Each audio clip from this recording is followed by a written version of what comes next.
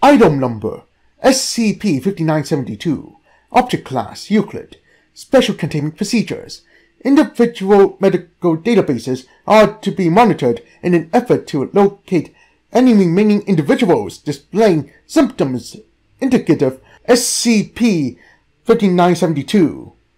The algorithmic test carried out on 2016, February 23rd, has singled out the 4.3% of audio components which remain unaccounted for. Individuals demonstrating tics which do not satisfy this criteria are to be eliminated from the investigation. At this stage, it is not expected for any affected individuals to be placed into Foundation custody directly.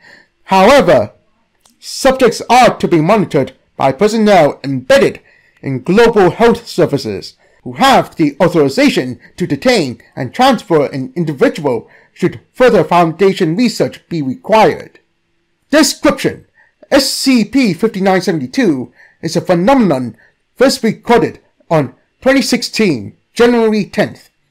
To date, 1,887 affected individuals have been identified across 5 continents.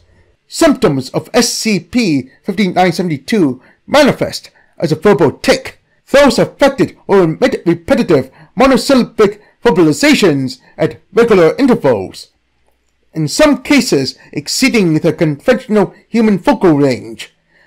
Intervals can be as frequent as 2 seconds, with the longest interval observed being 4 minutes and 16 seconds in length. Amnestic treatment has proven ineffective for reducing symptoms in those affected.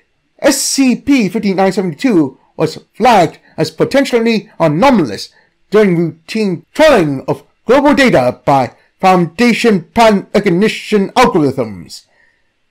This showed a marked increase in individuals presenting with tic-like symptoms to health services in several nations, consistent with the trajectory of downed entertainment satellite WCBS-02. See Addendum 1.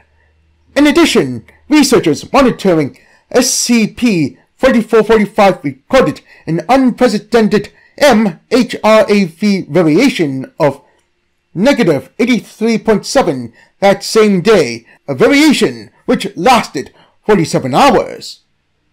Note: since confirmed to have been caused by the death of musician David Bowie at his Manhattan home on the morning of 2016, January 10th. Multiple news reports about Bowie's passing had also been flagged by the algorithm. Significant fluctuations have persisted ever since. Addendum 1.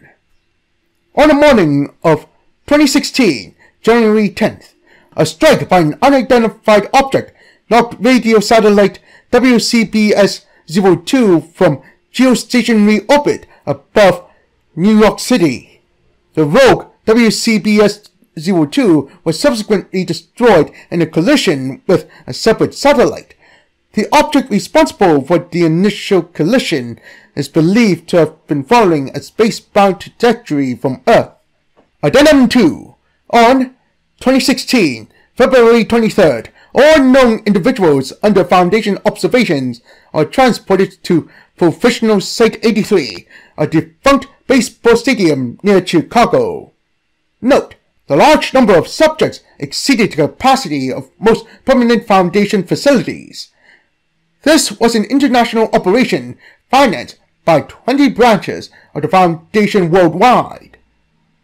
Upon arrival of all subjects at Professional Site 83, a synchronicity between the victims of SCP-5972 became apparent.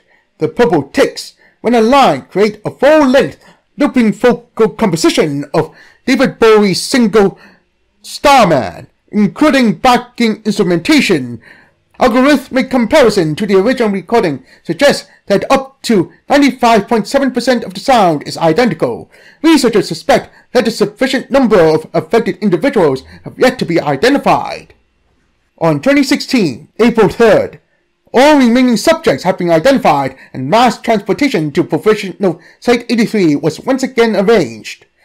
A total of 1,972 subjects were present for the test. The result was a complete vocal recreation of Starman, deemed a 100% match with the original Boogie recording by the same algorithm as used in the first test. After reaching the end of the song, individuals began to experience a gradual reduction, followed by cessation of SCP-5972 symptoms. The fluctuations in MHRAV observed since 2016, January 10th, also returned to baseline levels upon conclusion of the song. Reclassification to neutralized is pending.